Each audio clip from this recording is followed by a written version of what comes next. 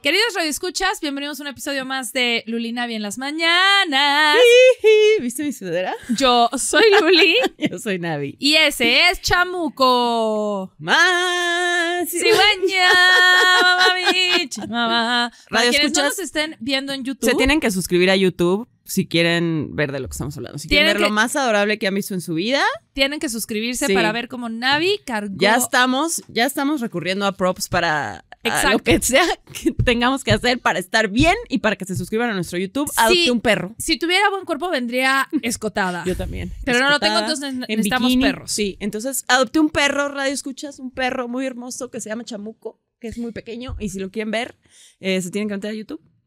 Les diría que lo salude, pero se porta también que no dice nada, no habla, pío. No dice pío, no dice nada, solo existe. Dicho eso, recordando, pueden seguirnos en Instagram, YouTube, TikTok, aunque denle subscribe a YouTube. A todo, mándenos correo a lulinabi@gmail, síganos en todas nuestras redes, Luli y Nabi. Y este es su podcast predilecto, cultural, para ganar en maratón.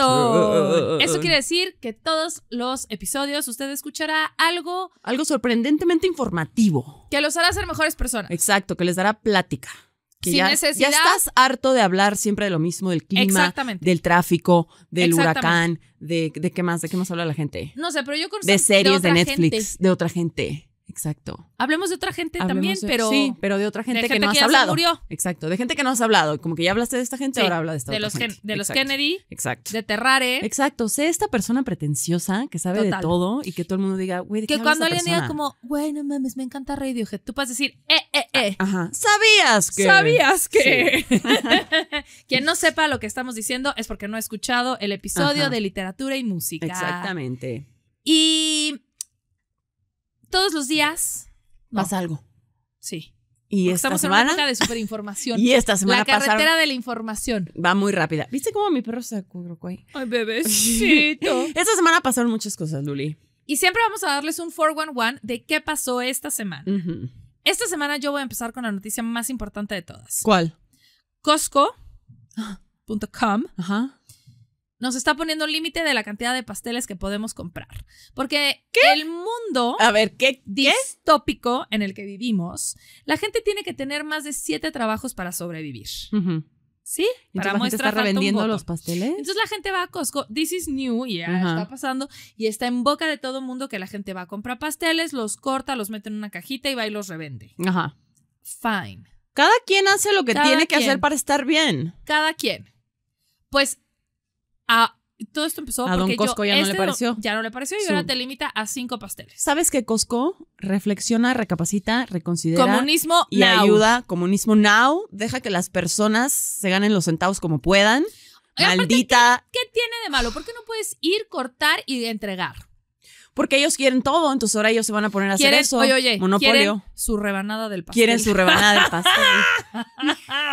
Amanecimos. Costco, you can't have your cake and eat it too, ¿okay? Costco, sí. Tú solo vende. ¿Cuál es tu pedo? ¿A quién se lo vende? Aparte estás vendiendo. Exacto. O sea, ¿por qué no quieres vender 10 pasteles? Porque quieren vender más membresías, siento yo.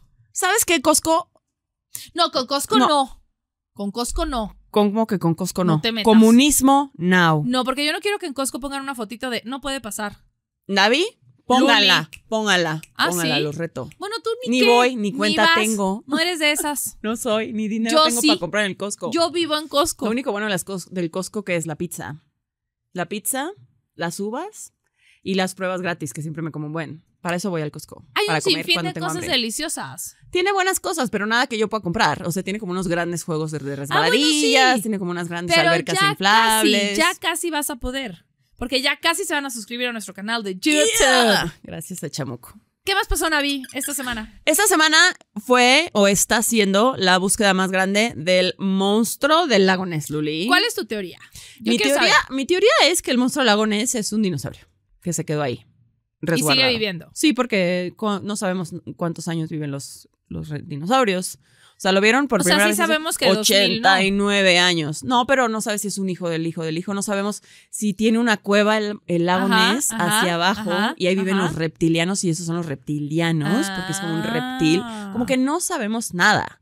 El hecho es que han habido avistamientos. Sí. Y el hecho es que ayer empezaron la búsqueda más grande con radares y con no sé qué. Yo no sé nada de ciencia y tecnología, pero escucharon unos ruidos. Como, o sea, ya.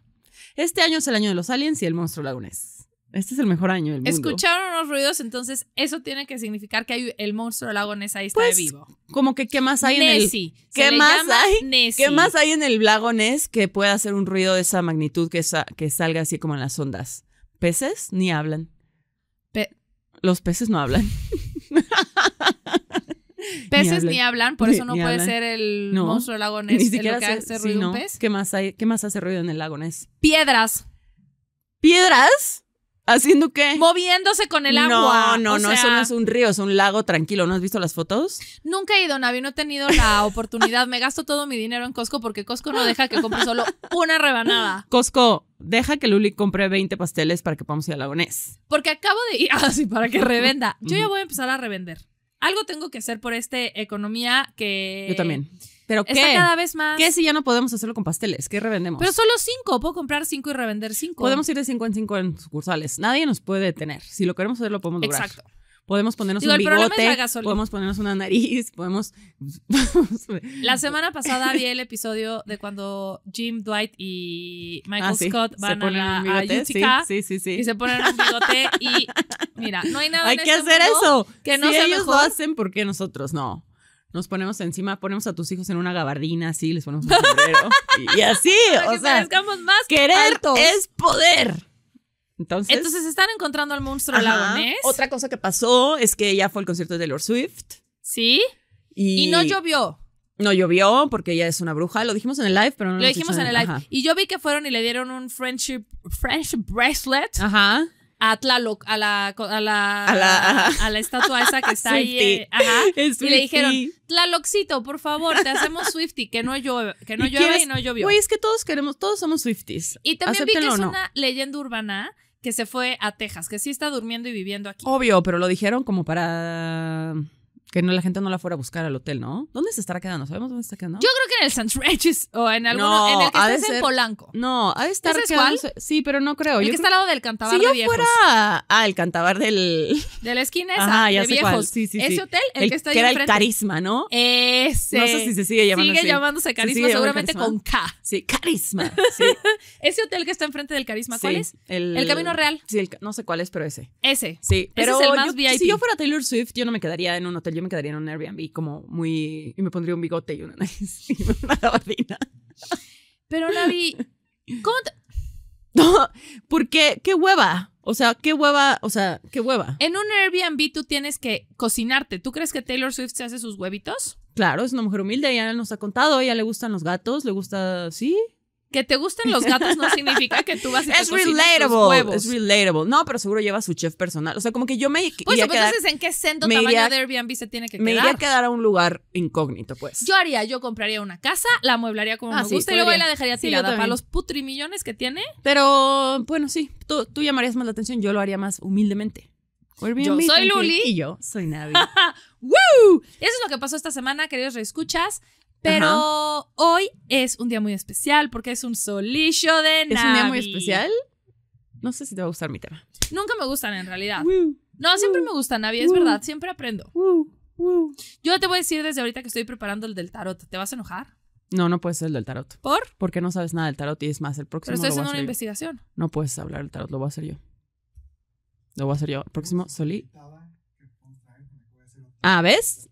No podemos hacer. Pero creo o no creo en el tarot. O sea, no, pues ¿es Team claro, Luli o Team o es lectora team de tarot. Es lectora de tarot. No puedes hacer un episodio del tarot porque no sabes nada. Ya me enojé. O sea, de entrada sé que... Suspendemos esta grabación. Voy a hacer una investigación. Regreso en 6 horas. Bye. A ver, voten ahora. Ok. Luli. Herman Webster Mudgett nace un 16 de mayo de 1860 en New Hampshire. ¿El diccionario? Herman Webster Mudgett. Pues el diccionario ¿Crees Webster. que mi tema va a ser del diccionario? ¿Crees que voy a hablar de eso? ¿Crees que ya llegamos a ese punto de desesperación que no tenemos otros temas? Seguramente es interesantísimo. Vamos a empezar a leer la definición de palabra cada por palabra. No, ya sabes, así que nunca se va a acabar Luli y Nabi. Vamos a ir palabra por palabra. Prepárense. Very Andy Kaufman-esque. Ok. Bueno, nace en New Hampshire. Lugar de lagos, montañas y árboles muy hermosos, ¿ok? Fue descendiente directo. ¿Es la parte de las Apalachas? No. Fue descendiente directo de los primeros peregrinos que llegaron a Estados Unidos. Hijo de un granjero, /cartero, /pintador de casas, /alcohólico.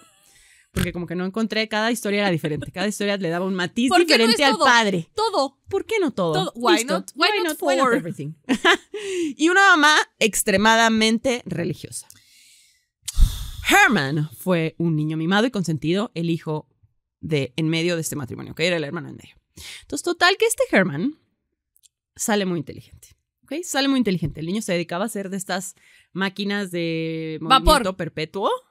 Su máquina. Que no entiendo ni cómo. Yo tampoco. No entiendo cómo funciona eso.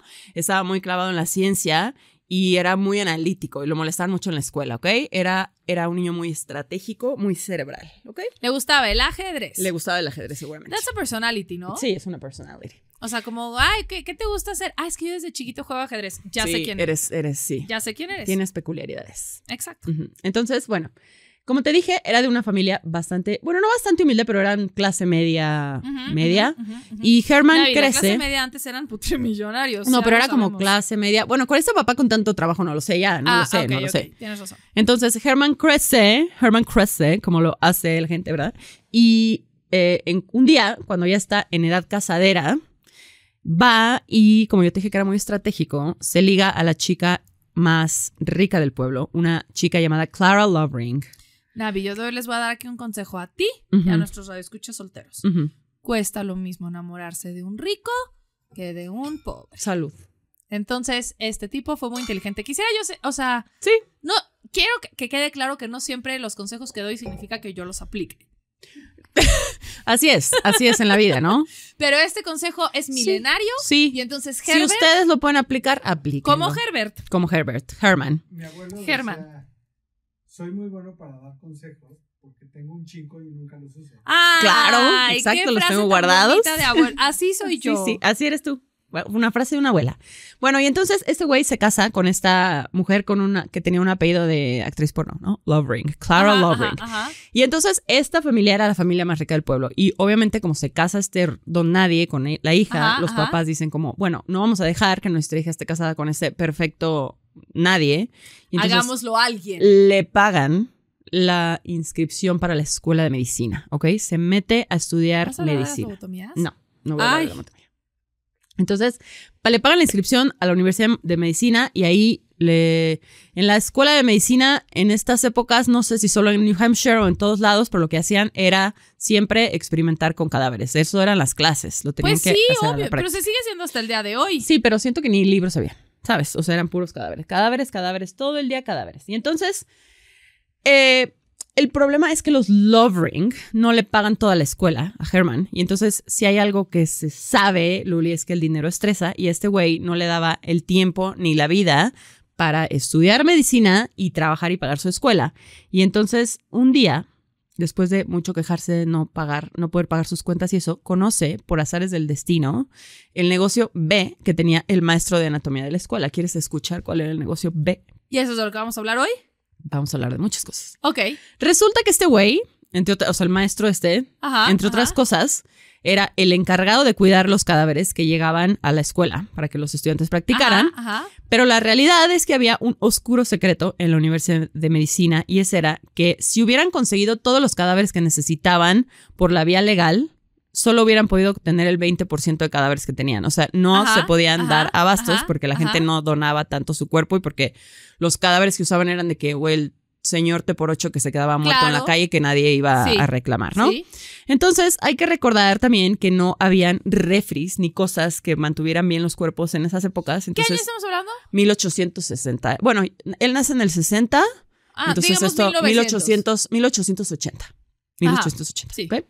Y entonces, el maestro de anatomía conseguía los cadáveres de una manera ilegal y se hacía una lanita extra. Y entonces Herman se entera de esto y lo platican y el güey le dice como toma una pala, ve y tráeme a los cadáveres más frescos que encuentres en el cementerio y te doy un pequeño dinero extra al mes. Bueno, al menos no mataban. No mataban. Y entonces Herman va y empieza a robar, se volvió un robatumbas, como ¿no? robachicos, sí, pero robatumbas. Y entonces este güey, pues era la verdad, como que era muy inteligente, pero era de estos güeyes inteligentes que entonces no les va bien en la escuela, ya sabes cómo, como que todo estaba over it, ya sabes. Y casi reprueba la universidad, pero al final como que logra graduarse muy mediocremente. Quiero hacer aquí un paréntesis. Algo tiene que cambiar. ¿De qué?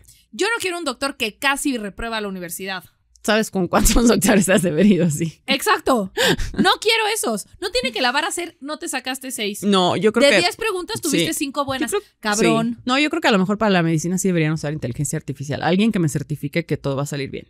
O sea... Sí. No, está bien que sea un humano, pero que se tengan que sacar siempre 10 o no eres doctor. Sí, no estoy de acuerdo. pasé. Sí, 10 y pasión y todo. O sea, todo bien hecho. La pasión me da idéntico. No, a mí no, porque luego güey. vas con un doctor huevón que ya no le importa nada y te dice como, güey, tómate esta aspirina que ya tengo aquí preprogramada y, o sea, no está bien. No está bien. Me entró un poco de estrés que este güey casi reprueba, pero pasó. Casi reprueba, pero es que esta no es tu preocupación. En lo absoluto, esto no te debería preocupar. Okay. Bueno.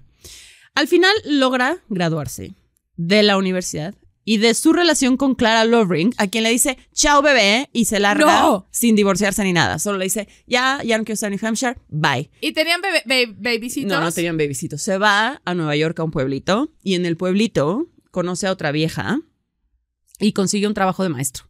Pero entonces la vieja le dice como, bueno, hay que casarnos. Tiempos. Claro que eran otros tiempos, tenías mucha libertad. Yo había no mucha me libertad. atrevo a mudarme de casa. No, y aquí era como del diario, ¿no? Y aparte lo hemos hablado 1000 veces, la distancia, en cuánto tiempo llegaban, llegó el güey, se consiguió un trabajo. Iba a ser doctor, le dio hueva, dejó de robar tumbas y se fue a ser maestro a otro lado. Se fue a ser maestro a un pueblito en Nueva York y conoce a otra vieja y le dice, cásate conmigo. Todo eso en el span de, no sé. ¿Qué tan complicado ha sido para ti mudarte? Ya sabes. Hablar de eso, tengo PTSD. O sea. Sí, era otros tiempos, otra vida y el tiempo siento que pasaba de diferente manera, porque no puede ser. Tiene que. Bueno, entonces este güey le pide matrimonio a esta vieja, pero ella descubre que seguía casado y que se arma el escándalo y lo corren de su trabajo y se queda sin dinero y tiene que vender a sus 2 caballos. Y luego dice, chale, güey, pues ¿qué hago? Y se acuerda que los cuerpos humanos tienen valor. Y entonces se inventa un plan. Se da cuenta que si se pone las pilas puede hacer un fraude con seguros de vida.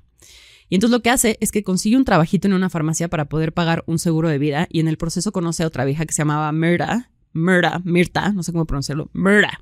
Y entonces él le cuenta el plan a esta vieja Mirta y porque él la necesitaba, porque lo que iban a hacer es que él iba a fingir su muerte y le iba a dejar el dinero a ella, ¿ok? Ese era su plan. Entonces saca un seguro de vida por $20,000 de aquellos ayeres y se lo pone a ella, a su nombre, ¿no? Y entonces nada más necesitaba un cuerpo, porque pues él no se iba a suicidar, no necesitaba un cuerpo. Entonces el güey empieza como, va a los cementerios, no encuentra a nadie como muy fresco que se pareciera a él, y va a la universidad y busca ahí también y no encuentra y se empieza a bajonear porque ya estaba pagando el seguro de vida, ya se había casado con esa vieja, tenía el plan pero no tenía el cuerpo, entonces no lo podía hacer. Y entonces le da una depresión horrible y en un punto empieza a decir, güey, creo que sí me voy a suicidar, o sea, creo que sí ya. A la chingada, esto no sirve, yo no quiero trabajar, yo no quiero vivir estas molestias. Herbert, we feel you. Herbert, y entonces le da una depresión tal que la esposa lo manda a un psiquiátrico.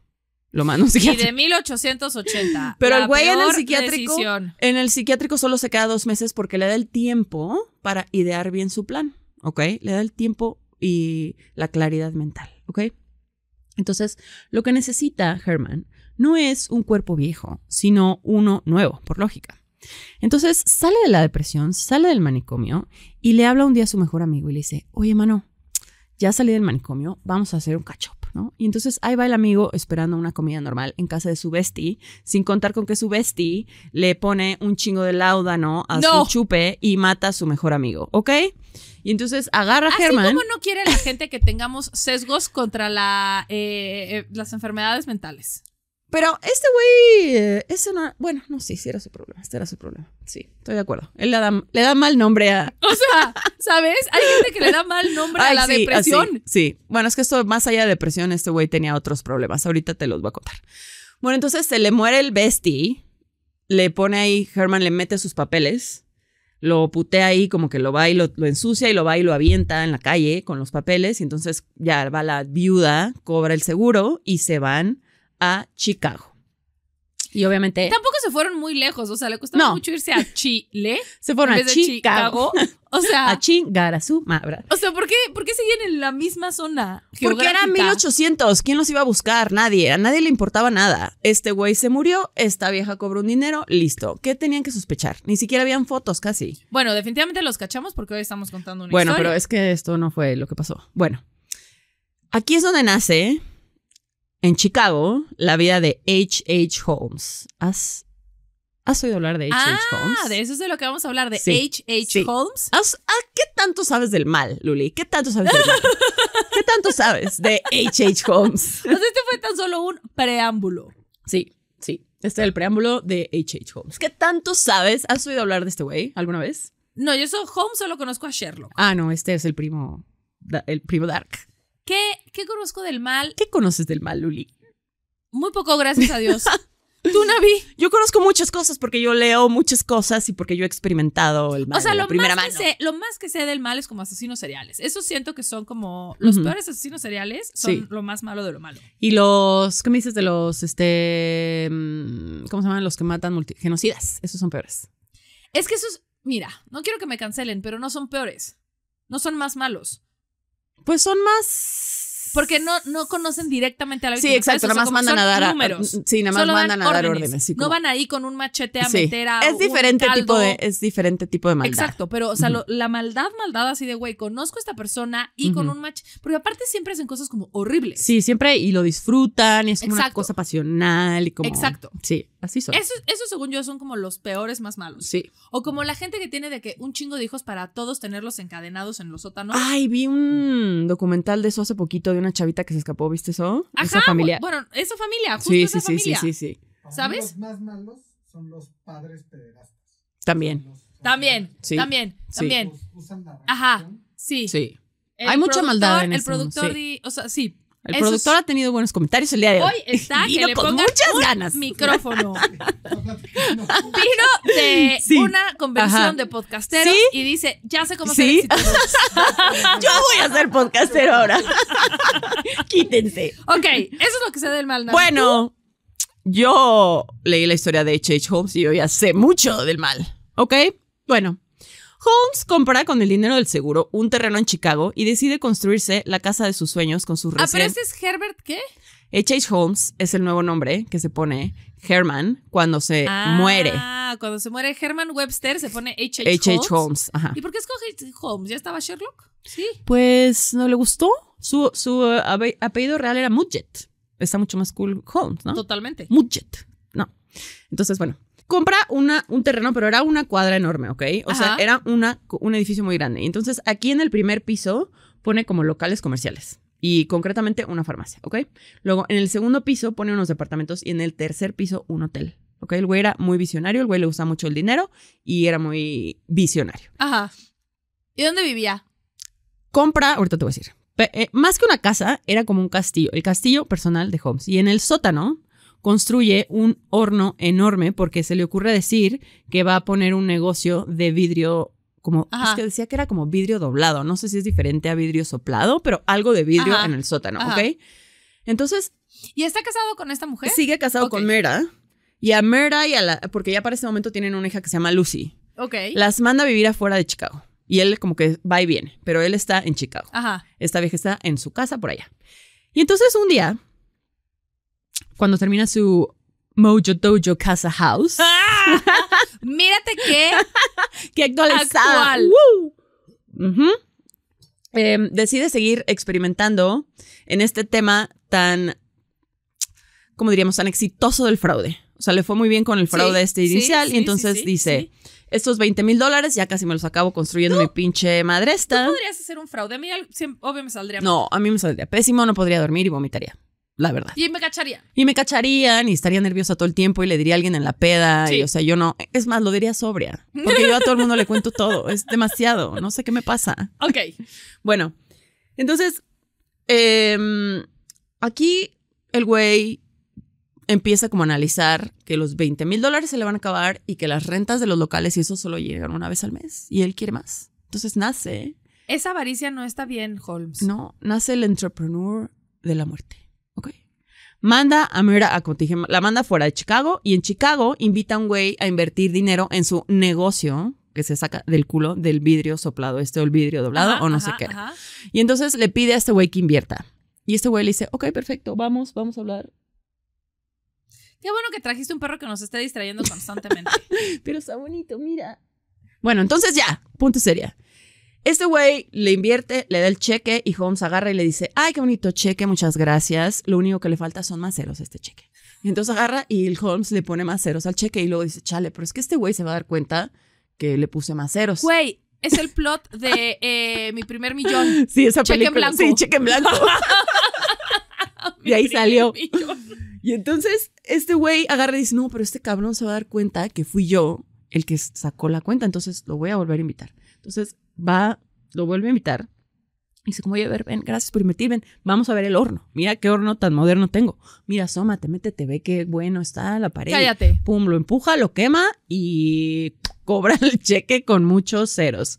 Y entonces todos muy felices, excepto el güey en el horno y la familia del güey en el horno, ¿no? Porque ¿y nadie fue a investigar? No, nadie fue a investigar. Nadie fue a investigar. Es Chicago.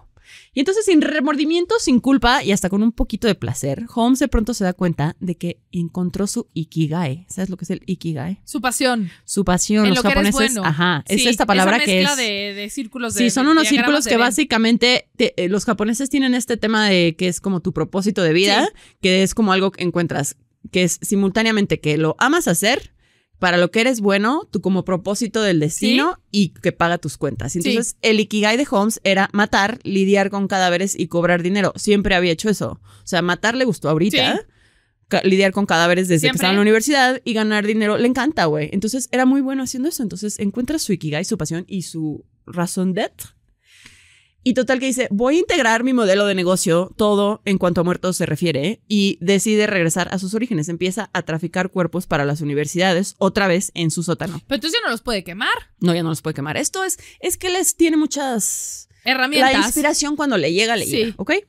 Y entonces este güey era un hustler, cobraba sus rentas por aquí, tenía su farmacia por allá y vendía los cadáveres e incluso los ataúdes, porque iba y sacaba la caja completa y vendía los ataúdes también, ¿ok? Era muy...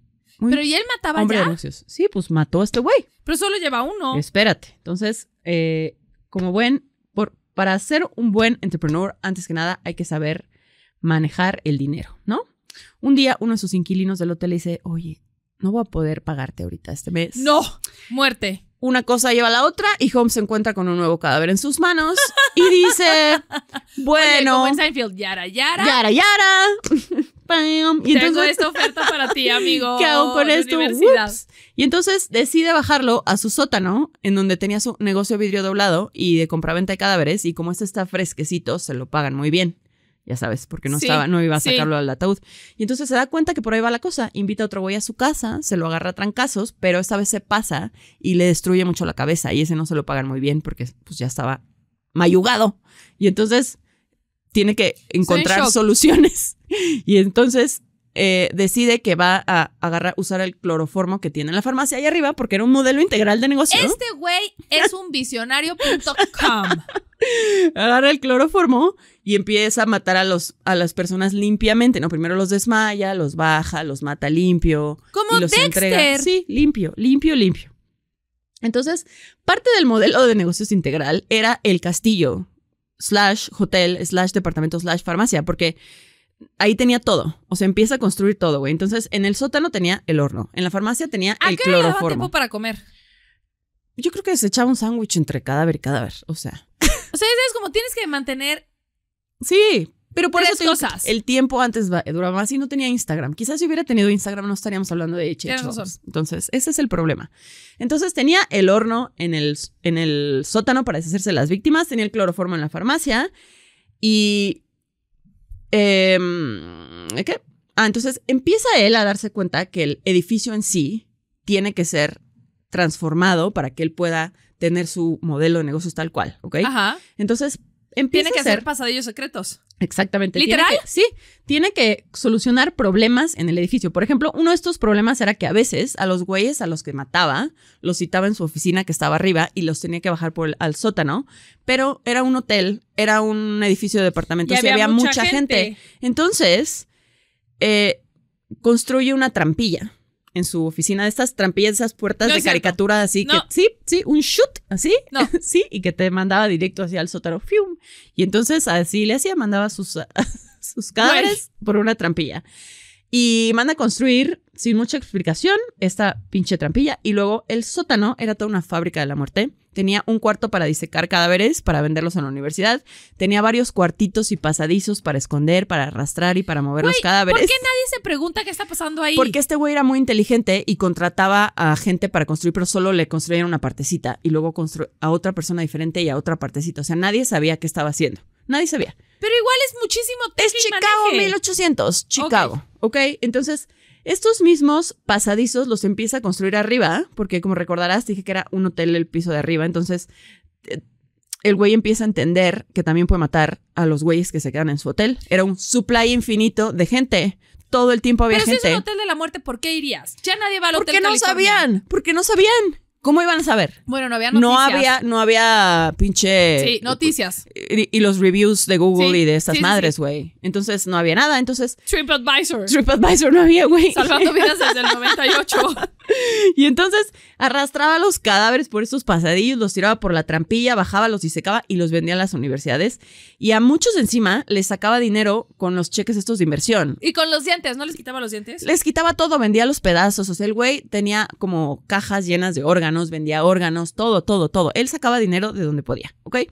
Y aparte, algunos les sacaba, o sea, les cobraba los seguros de vida. O sea, el güey era un genio para hacer dinero de la muerte. Y lo que le pagaban era entre $20 y $30 de aquellos por cadáver, ¿ok? Entonces también construye en su oficina una cámara de gas para matar más rápido cuando las víctimas se ponían rejegas y no alcanzaba a desmayarlos con cloroformo. Los empujaba en su cámara de gas, los encerraba y los dejaba ahí un rato y bye, listo, sí.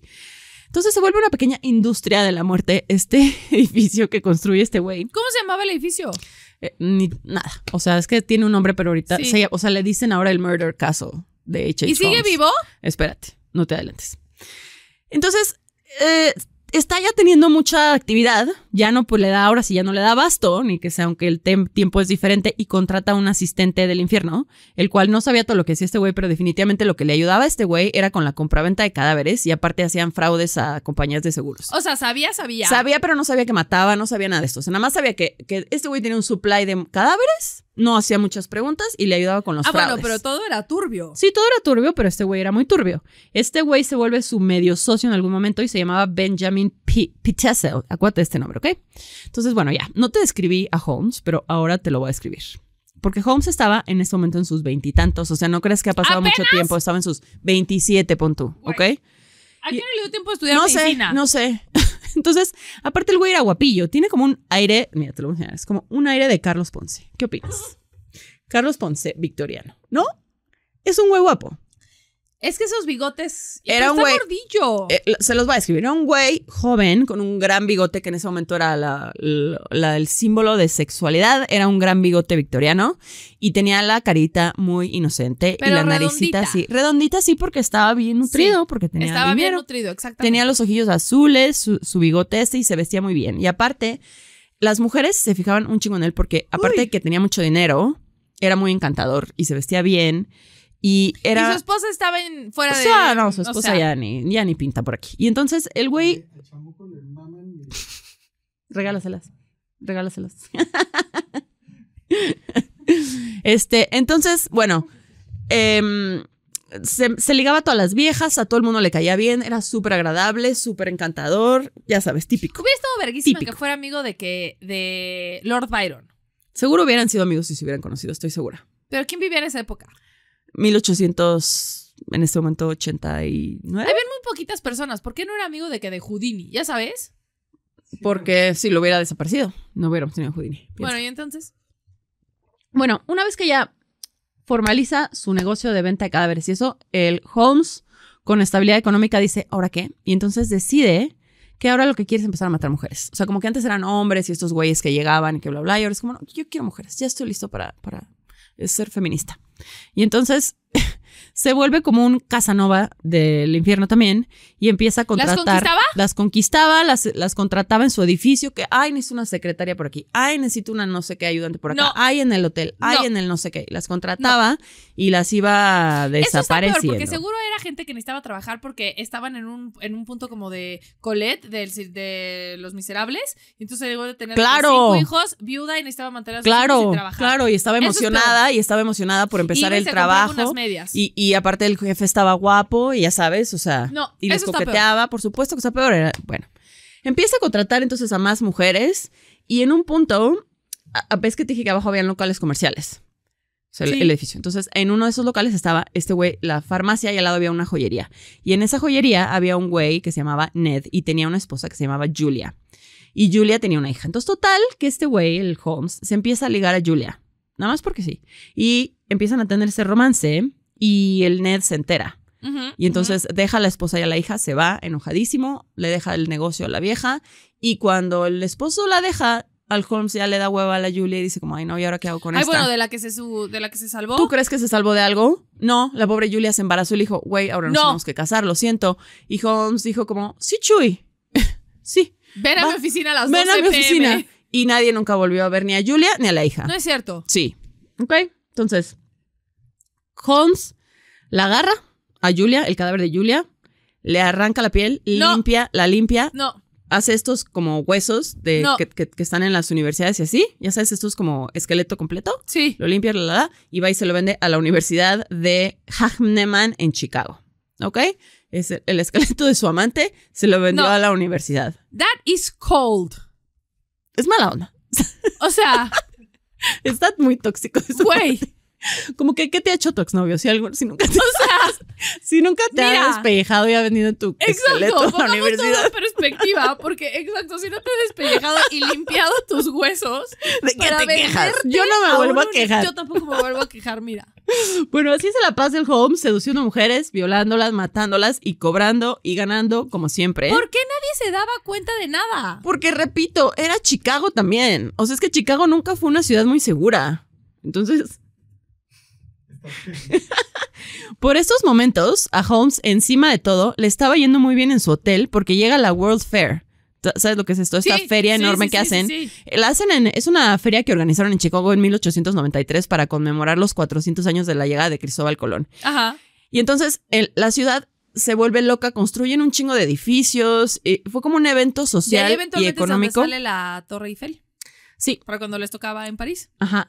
Esa madre era... que deberíamos hacer un episodio de esta madre de la World Fair. Está súper interesante. Pero entonces siempre era como un evento social y económico y entonces habían de que exposiciones de arte, conciertos, demostraciones ahí de inventos. Exposiciones de negros. Ajá, exacto. Literal. Sí. Era... Y los hacían ahí como si fuera un circo. Sí. Un zoológico más bien. Sí, una subasta, ¿no? Los subastaban y todo eso. Y era una cosa muy... De 1800. De 1800, digamos, y dejémoslo ahí. Y entonces, en Chicago, de que instalan más electricidad en la ciudad para impresionar a todos y así. Y entonces, Chicago, pues está lleno de turistas. ¿Y qué es lo que tiene el entrepreneur de la muerte en su edificio? Un hotel, güey. Entonces llega sangre fresca y se le empieza a llenar un buen el hotel. Y empieza con la matadera de todos los pobres idiotas que llegaban a quedarse ahí. Toda esta historia es como una mezcla de 1000 películas. Una de ellas es Hostal. Sí. Yo creo que todas, ves como todas las películas nacen del camino del héroe y no sé qué. Este es el B, esta es la otra, el otro plot, ¿no? Esta es la otra historia. Y entonces, pues ya como que empiezan a desaparecer muchos turistas, pero insisto, era Chicago, como que no, o sea, la policía decía como, ay, güey, X, ¿no? Y Leonardo DiCaprio hizo otra película al respecto. Leonardo DiCaprio iba a hacer una película de H.H. Holmes. Pero este güey, Gangs of no sé qué, Gangs of the Street. No, pero literalmente creo que Scorsese la iba a dirigir, la empezaron a grabar en el 2015 y no sé por qué no la acabaron, porque está muy turbia, está muy turbia. Bueno, entonces, empieza, o sea, este güey, es su momento más prolífico, ¿ok? Está en full swing, güey, está el hotel lleno, turistas, nadie está preguntando por estos turistas, nadie los está buscando, llegaba un güey solo, un hombre de negocios a vender su Las embajadas chingadera. Tenían otras cosas que hacer tenían en otras, ese momento. Estaban en las cenas, estaban en las comidas, no había nadie trabajando, ni los policías, nadie, todo el mundo estaba en la feria de Chicago. Y entonces, tanto gana que contrata ahora a una nueva secretaria que se llamaba Minnie, ¿ok? Y con la mera esa viviendo del otro lado, que ni se enteraba la pobre idiota, el Holmes se casa con Minnie, pero recordarás que nunca se esposas lleva? No se divorció ni de 7. Clara ni de Mera. Esta es su tercera esposa. No se había divorciado de las otras, ¿ok? Y entonces esta Minnie era de Texas y ella tenía una propiedad que había heredado de su familia en Texas. Y pues ahí el Holmes dijo, qué interesante, yo quiero una propiedad en Texas. Y entonces se casan, ella lo nombra su heredero, pero ella tenía una hermana que se llamaba Nani. Y entonces agarra y dice, no, pero Minnie y Nani. Y entonces dice el güey, stop this. Ay, no, güey, pero es que la Nani me va a ganar el terreno porque ella era como heredera antes que él. Entonces invita a la Nani a que lo conozca. Se casan y es como, güey, invita a tu hermana para que venga. ¿La mata? Le da un tour por el castillo y nunca sale. ¿Y la hermana y la Minnie no se dio cuenta de que algo estaba pasando? ¿Por qué creerías que Minnie estaba viva? La mata también. Lo que sí es que después, este güey, ahorita te voy a contar, pero él escribe sus memorias y la única cosa que sí dice es como, ay, chale, sí me arrepentí de matar a Minnie porque a ella sí la quería mucho. O sea, ella como que ella sí me importó. Pero bueno, entonces mata a Minnie y a Nani y ahora ella es heredero de este terreno en Texas. ¿Por un terreno? Sí, por un terreno en Texas. Pues es que los terrenos son muy controversiales. Tenía dinero, podía comprarse Pues sí, pero uno. es que a él le gustaba. O sea, él es su ikigai, ¿sabes? O sea, Sí. es todo el proceso, no es solo el terreno, es todo lo que es. Entonces, después de que termina la feria, de pronto la policía sí dice como, oye, chale, creo que sí hay muchas personas, reportes de gente desconocida. Es una zona roja. Sí está raro, algo está raro. Y se ponen a investigar qué está pasando. Y se dan cuenta de que muchos de ellos se habían quedado en el hotel de Holmes. Pero aparte de la policía, Holmes y su ayudante Benjamin Pitesel estaban siendo investigados por una agencia de detectives que creo que voy a hacer un episodio de ellos porque está súper interesante. Es otra cosa, pues se llamaba The Pinkerton Agency. ¿Has oído de ellos? Una cosa muy rara. Voy a hacer un episodio de ellos. Pero entonces, estos güeyes lo están investigando por otro lado porque lo contratan unas agencias de seguros. Porque ya están sospechando de estos dos güeyes también. Se tardaron muchísimo. Muchísimo. Este güey ya tenía un emporio. ¿Cuánta gente mató? ¿Sabemos? Sí, ahorita te voy a decir. Entonces ya estaban, como que se empiezan a malviajar porque se empiezan como a dar cuenta de que ya está ahí algo raro. Y Holmes, en un momento de desesperación controlada, le dice a Benjamin, le dice como, güey, ¿sabes qué? El edificio está asegurado. Hay que quemarlo, cobramos el seguro y nos pelamos, güey. ¿Pero por qué no se pelaba ya con ese dinero que ya tenía? Porque el güey, no sé, porque también gastaba. O sea, también no es como que el güey, o sea, nada, el güey gastaba. Y entonces van, queman el edificio, pero no se quema todo. Entonces como que no sé cómo lo queman de tal manera que la policía se da cuenta que habían hecho, ¿cómo se dice arson en español? Sí. Le prendieron candela. Le prendieron candela a propósito. Y entonces empiezan a sospechar que fue para cobrar el seguro y se empieza todo a volver más sospechoso. Y entonces para ese momento, Holmes, su ayudante Pitesel junto con su esposa y sus hijos y la nueva novia del Holmes del momento que se llama Georgiana York deciden pelarse para Texas en donde Holmes tenía su terreno heredado de Minnie, ¿ok? Pero antes Holmes le dice a Pitesel, güey, es que nos vamos a quedar sin dinero en algún punto, hay que sacarte un seguro de vida a ti. Okay. Y Pitesel es un pendejo. A tu nombre por $10,000. Y entonces el plan era que iban a llegar a Texas, iban a abrir un negocio y que iban a decir que Benjamin Pitesel era un inventor, iban a fingir que moría en un accidente, en una explosión para cobrar el seguro. O sea, ese también está muy creativo. Era muy... Sí, porque era su ikigai. Es que era su ikigai, güey. Y entonces, iban a cobrar el seguro, pero o sea, le dijo como, güey, conseguimos un cadáver. Porque Benjamin Pitesel para ese momento no sabía que Holmes era asesino. Ay, ¿qué no lo creía sabía. que era? No, o sea, no estaba comprobado el güey. ¿Y cuando se desaparecía la hermana, la novia, qué? No sé, pero el güey no lo sabía. Por eso también fue como, ok, sí, está bien, qué buen plan tienes. Entonces ese güey le dijo, güey, conseguimos un cadáver de estos que vendemos, aparte, punto. Hindsight is always 20/20. Yo ya no voy a juzgar a nadie. Exacto, estás en el momento y repito, el güey era súper encantador, era cagadísimo, o sea, todo el mundo lo quería, todo el mundo le caía bien. Con gente nefasta. Como yo. Porque cuando eres encantador, algo hay detrás. Sí, algo siempre. No confíen de la gente que cae bien, confíen de la gente que cae mal. Júntate con pura gente pendeja que te cae mal. Nefasta que te caigas, te zurre el huevo. Ese güey cuando te llegue un mensaje en tu celular y veas y te dé gusto el nombre que aparece, di no. Bórralo de tu vida. Bórralo, bloquealo. Porque esos son los asesinos seriales. Siempre son los agradables. Sí, estoy de acuerdo. Entonces, ejemplo A, Benjamin Pitesel, que confía en este güey con este bigote tan jovial. Y entonces, bueno, están ahí como arreglando este tema, abren el negocio, no sé qué, y en eso Holmes dice, pero ¿por qué tendría yo que compartir el seguro con Pitesel cuando yo puedo cobrarlo solo?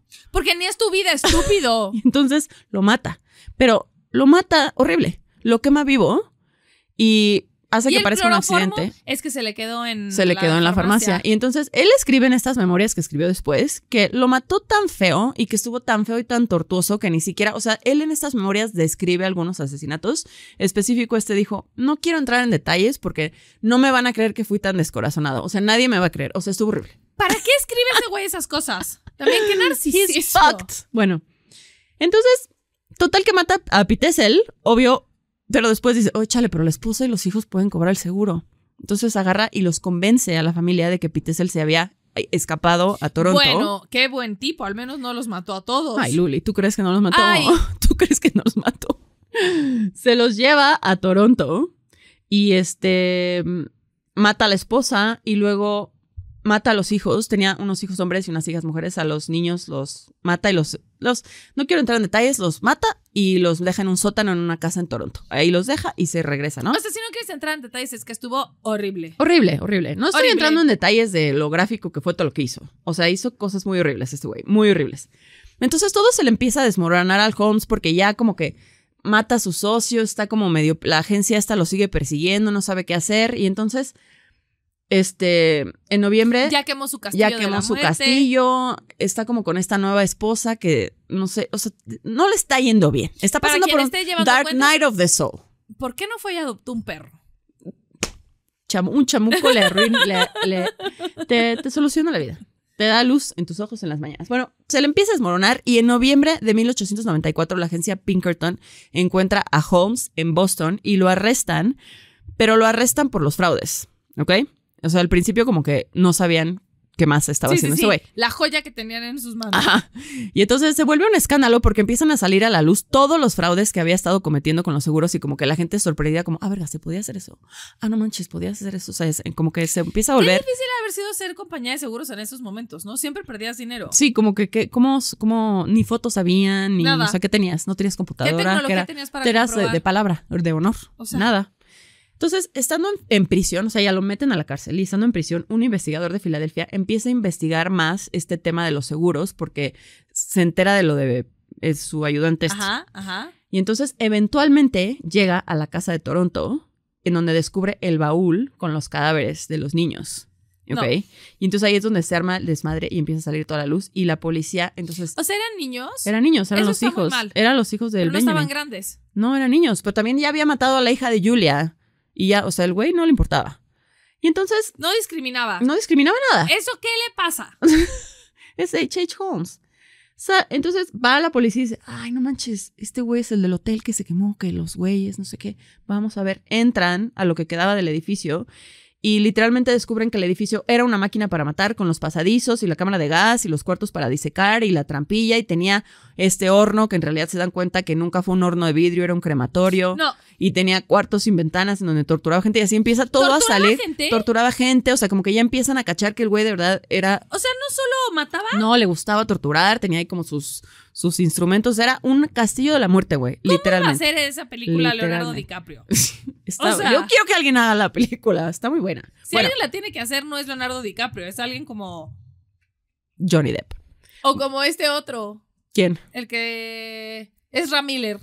Ezra Miller. ¿Ya sabes? Sí. Ezra Miller as H.H. Holmes. Sí, pero Leonardo DiCaprio es más cachetoncito, le queda más. Sí, pero no puede hacer esa película, ya que... Bueno, se vuelve una auténtica celebridad este güey, en parte porque era guapo y como te dije, era inteligente y era muy simpático y caía bien, güey. Y entonces en prisión, ya encerrado y condenado a muerte, porque lo condenan a muerte, empieza a escribir sus memorias y el libro se empieza a vender como pan caliente. No sé por qué dejaron... Es muy morbosa. No sé por qué dejaron que este güey publicara el libro y lo vendiera. Como un manual.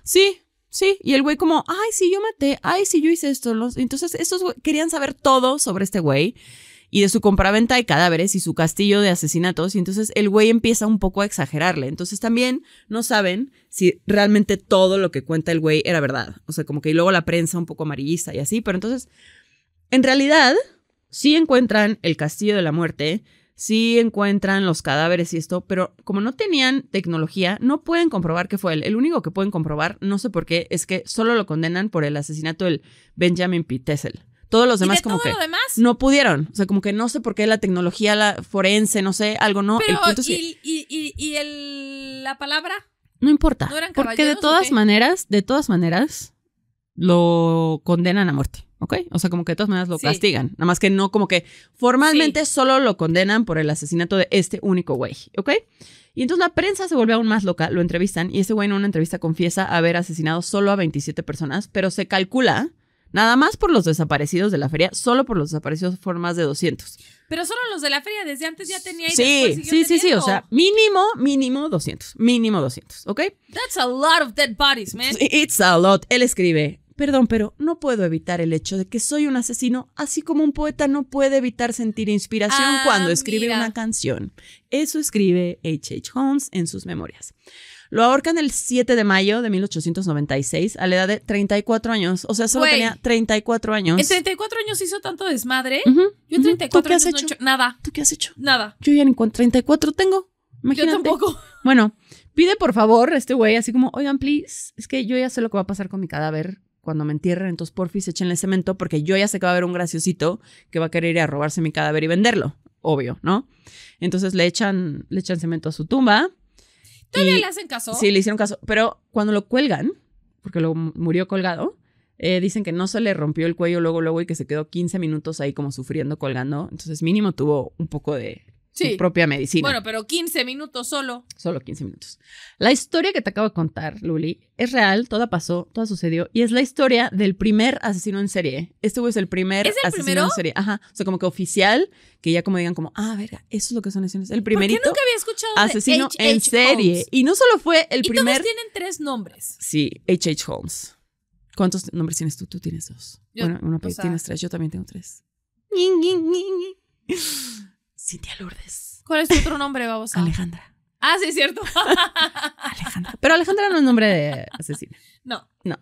Bueno, entonces no solo es el primer asesino en serie, no solo construyó un castillo de tortura y asesinato, y no contesto con esto, es el asesino más prolífico de Estados Unidos. Cállate. Es el asesino más prolífico. O sea, nunca supieron a cuánta gente mató. ¿Por qué no sabía yo de su existencia? No sé. ¿Y el Castillo de la Muerte qué es? El Castillo de la Muerte. No, pues se quemó y ya no existe. ¿Es un replay? No, ya no existe. O sea, estaba quemado. Pues sí, pero ya, o sea, nada, lo tiraron. Era una cuadra completa. ¿Qué hora? Pues vamos a buscar porque no sé. Vamos a buscar, porque sí, está la dirección. Te voy a decir. Hilton, literal. A ver.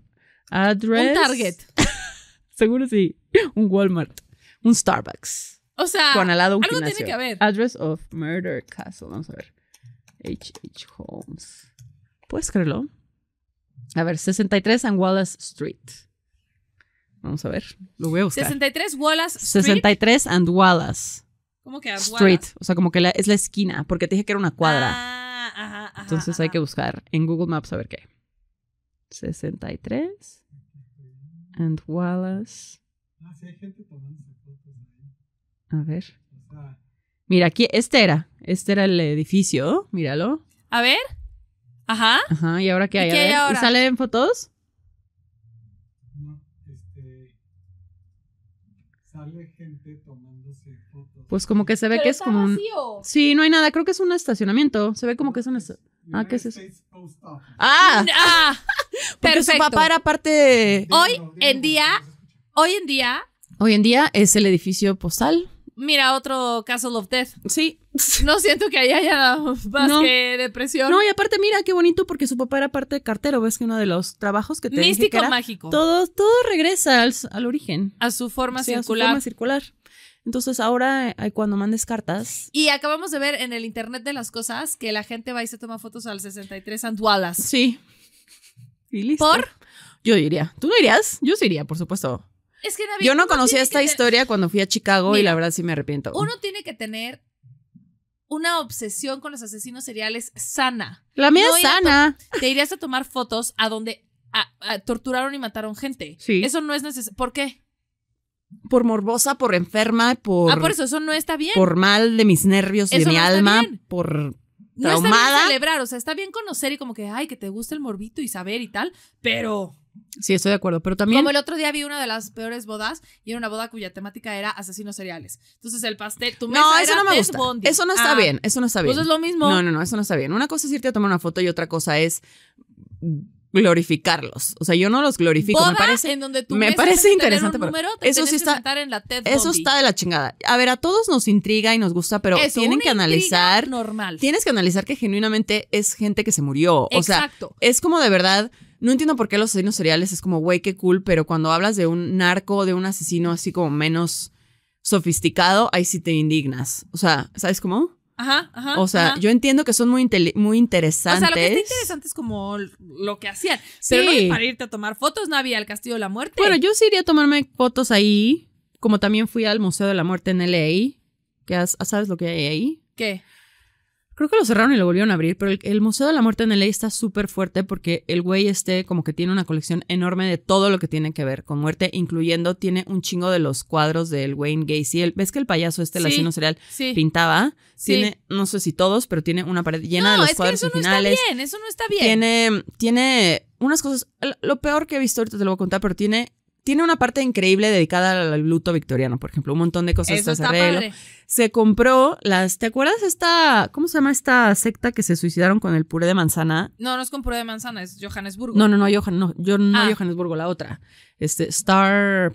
No, yo solo conozco el del Kool-Aid. No, había una secta, pues deberíamos hacer un episodio de estos, pero espérate, te voy a decir. Heaven's Gate. ¿Nunca oíste de Heaven's Gate? Sí. Ok, estos güeyes de Heaven's Gate se suicidaron todos comiendo puré de manzana envenenado y creo que se suicidaron en una casa en San Diego, en unas literas, todos vestidos iguales, con un uniforme negro y con unos Nikes y se taparon con unas... Sí. Ese güey compró las literas, compró la ropa, compró los zapatos y los tiene ahí como montado. No está bien. ¿Por qué fuiste eso? Porque está súper interesante, al tiempo que digo, ¿por qué pagué un boleto de esto? Pero también es historia, ya sabes, como es una cosa muy extraña. No está bien. Es una cosa extraña, es una cosa compleja. Yo disfruté mucho ese museo hasta que llegué a una parte de unas fotos que ya te lo estoy contando por morbosa, pero este güey no sé dónde sacó estas fotos de una vieja que tenía un amante, matan al esposo y la vieja hicieron cosas asquerosas con el cadáver del esposo. No, es que no me cuentes, no quiero saber. Mandaron a revelar. A todo mundo, mandaron a revelar las fotos. Mandaron a revelar las fotos y el güey que reveló las fotos los denunció o algo así, esa era la historia. Cuando vi esas fotos dije, ya me voy a este museo. Me faltaba la mitad, o sea, dije, güey, no, esto ya está mal. No, es que no está bien. O sea, una cosa es saber y leer en Wikipedia y como, ok, escuchar. Pero de ahí a ir a tomarte fotos, ir al museo y hacer una... El museo está súper interesante. Si puedes ir sin ganas de vomitar. Yo previo a que creciera y evolucionara como persona, dije, yo quiero ir al Museo de la Tortura. Cuando vino el Museo de la Tortura a México, compré el boleto y eso que, o sea, eso que dije, sí quiero entrar. Y dije, ¿por?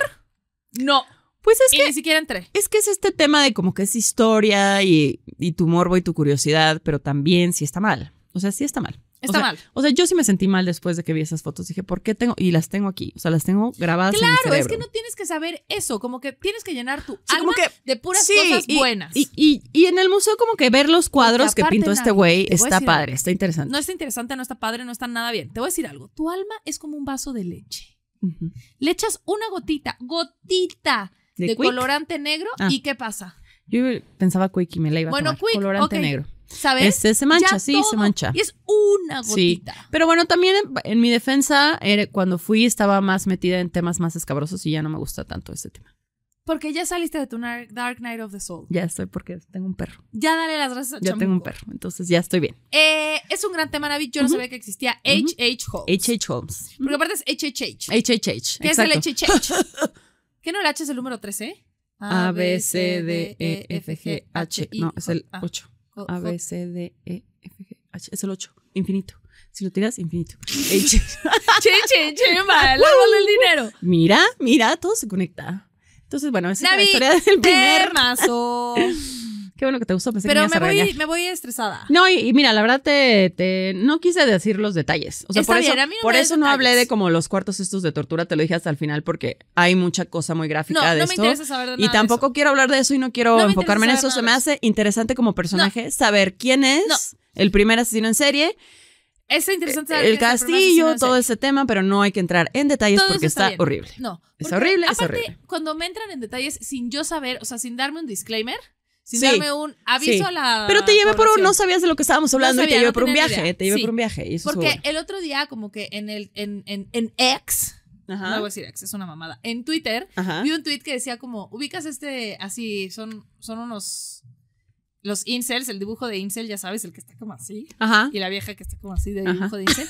Y decía como, el día que inventemos o sea, ubicas ese meme que es como el día que inventemos una máquina del tiempo y a quién regresarías a salvar y siempre como que van por perritos, ya sabes. Sí. Y entonces como que eso nada más era una foto de alguien. Yo dije como, no sé, a lo mejor es como un gamer importante. ¿Quién era? No sé. ¿Quién era? Una historia horrible. ¿De quién era? De una japonesita. ¿Qué le pasó? No, pues ya, o sea, me estás contando la historia, cuéntamela bien. Te la voy a mandar. No, cuéntala ahorita, o sea, ni la sé ni la quiero repetir. Pero pues mi punto es que nadie me avisó que iba a entrar a ese tema escabroso, ¿sabes? Pero a veces está padre el viaje. Este estuvo bien porque no me dice detalles, sí. Entonces te lo agradezco. Sí. Es simple y sencillamente el primer asesino serial. El primer asesino serial. De Estados Unidos. Sí, como que... Porque del que tenemos... Porque, ¿qué me dices de Jack el Destripador? Sí. O sea... También yo me pregunto a mí misma, ¿por qué quiero ir a donde Jack el Destripador mató gente? Y fuiste, yo también fui. Ajá. Déjame, ¿qué años estuvo activo Jack the Ripper? ¿Por qué fue a donde Jack the Ripper y güey? Pero ahí está, o sea, y tú me estás diciendo... Exacto, me acabo de acordar. No, mira, fíjate, este güey, o sea, el H.H. Holmes es antes de Jack the Ripper. Es el primero. ¿Por qué me digo a mí misma? Cuando fui a Londres, fuimos a beber con una amiga y su esposo y fuimos al bar de Jack the Ripper. No, I was like, what? Sí, o sea, y en ese pero momento, ves. ¿no sabes cómo lo disfruté? Ahora no, que pues yo también. Digo, ¿por qué? Yo también. ¿Por qué fue a ese bar? Porque es la... Y aparte salías a fumar porque, ya sabes, no puedes fumar ahí adentro. Y siempre llegaban los tours, que es de noche. Sí, todos van ahí. ¡Wow! ¡Qué emoción! ¡Wow! Aquí destriparon a una mujer. ¿Sabes qué? Entre más lo pienso, peor estamos como humanidad. ¡Claro! Se acabó este podcast. Pero espérate, yo quiero cuestionar ahora que estamos hablando de Jack the Ripper, ¿por qué Jack the Ripper es más famoso que este güey si este güey es mucho más... Porque nunca descubrieron quién era Jack the Ripper. Siento que ese es el factor místico mágico. O sea, sí, pero también este güey tiene... O sea, está fucked up. O sea, este güey está fucked up, güey. ¿Por qué no es porque el... Jack o sea, the Ripper no pero sabes ¿por qué quién Ted era? Bundy? O sea, entiendo que son más actuales y bla, bla, pero ¿por qué este güey no está? Sé, o sea, no sé. Pero está horrible este güey. Sí, está horrible. Sí, o sea, es menos famoso. Sí, ¿por qué? No entiendo. Pero paremos, no queremos volverlo más famoso. No queremos. Chale, ya lo volví famoso. Bueno, es mi perro nuevo, ¿te gusta? Está padrísimo. Temazo, Nabi. Yay. Y con eso es hora de... Listener Mail. Ahorita me das uno a mí porque... Sí, ¿no has leído ninguno? Ninguno. Bueno, primero y antes que nada, quiero mandarle una felicitación de cumpleaños a Tania González, que cumple, bueno, creo que va a salir antes este capítulo de su cumpleaños, pero la vamos felicitando, cumple el 15 de septiembre, Virguito, como aquí mis ojos. Como yo. Como aquí mis ojos. Has de ser muy ordenada y muy... Increíble. Histeriquita. Y quiero que leas este correo que nos llegó. A ver. Espérate, déjame buscarlo. Y nos llegó hace poquito un hate mail. ¿Sí? ¿Cuál? Pues al otro día me dijiste, es un buen que no nos llega hate mail. Y luego me leíste algo y te dije, sí. Abby, ¿eso es hate? Ya estamos curtidas. Ya no nos importa nada. Yo ya no tengo nada. A ver. Aquí está. Edgar Juárez, espérame. Y dice así: hola de nuevo, queridas Luli y Nabi. Hace mucho que no me daba el tiempo de escribirles, así que hoy lo hago nuevamente. La verdad a mí también me dio horror y náusea el tema de tarrares, ¿sí? Yo soy muy fan de las papitas, cualquier sabor, incluso las de queso y las de crema con cebolla o especias. Deliciosas. Así que me puse a escuchar el tema de Nabi mientras degustaba este manjar. No pude seguir comiendo de mis papitas y eso que eran Doritos Nacho. ¿Me perdonas? Que son los mejores. ¿Me perdonas, por favor? ¿Ustedes saben cómo me gusta el Dorito Nacho? Es de con las salsa botanera. Que me gusta con limón. Ajá. O sea, a todos les pongo limón, pero este me gusta con limón, salsa Maggi, salsa Worcestershire sauce. No. Saben verguísimas. A mí me gustan con limón y salsa botanera. Pruébalas con salsa Maggi y salsa inglesa Lo voy a hacer y limón. Y mientras escucho el episodio de Tarrare, porque yo sí tengo el estómago resistente. Y al final del tema me dio un no sé qué que me preocupó mucho mi alimentación y la verdad ya le quiero bajar de comer a los productos chatarra por más difícil que esto sea. Güey, este mail está verguísimo. Aún así, Nabi, nunca cambies. Recuerda que personalmente te amo. Por eso querías que lo leyera yo, porque te aman a ti. ¿Luego dice algo más? Bueno, continúo. Pero yo sé que mi amor por ti no puede competir contra tu amor por Benito. Güey, este mail está Eso cabrón. es verdad. Me encantan los temas de Luli. ¿Ya ves? Sobre todo disfruté mucho el de la maldición de Billy the Goat, porque a mí también me gusta el béisbol. Esta persona es agradabilísimo. Top. Espero que Edgar Juárez González venga a nuestro próximo organización. Por favor, ven. De de lo que sea. Drink, no, o sea, de wine drink and wine. drink. Wine and drink. Champán. Sí. Pero no no ponemos Doritos si quieres. Ya para terminar, mi madre también es fan de ustedes. Güey, este mail, gracias. Increíble, que me leerlo. Porque cuando vamos a hacer el quehacer de la casa, a veces me dice, pon a las muchachas para hacer el quehacer mientras las oímos. Un shout out enorme a Edgar y a su mamá preciosa. Pero específicamente a su mamá. Sí. Específicamente, señora, genio y figura hasta la sepultura. Es usted una persona increíble. Chef's kiss. Saludos y por favor mándenme un bip, bip, bip. ¿Y sabes qué? Le vamos a mandar 2. Bip, bip, bip. Tú dilo ahora. 1, 2, 3. Bip, bip, bip, bip. No, lo hiciste todo mal. Bip, bip, bip. Querido Edgar, te mandamos un bip, bip, bip, bip, bip, muy especial. Y tremendo, muchas gracias por mandarnos sus correos, sus mensajes. Sí. Y con esto nos despedimos. Vamos a despedirnos en una buena nota. El siguiente damos el hate. Sí, exacto. No necesitamos eso por hoy. Hoy fue demasiado. Queridos, recuerden seguirnos en el YouTube, darnos subscribe, contarnos a quien más confianza le tengan. Por favor, obsérvennos, sigan, mándenos mensajes en Instagram, siempre contestamos. Así es. Y quien quiera anunciarse, anúnciese con nosotros, porque Nabi sigue sin colchón. Ya mero se logra. Si se suscriben a YouTube, lo lograremos juntos, amigos. Y eso es todo, Nabi. Gracias. Eso es todo. Adiós. Adiós.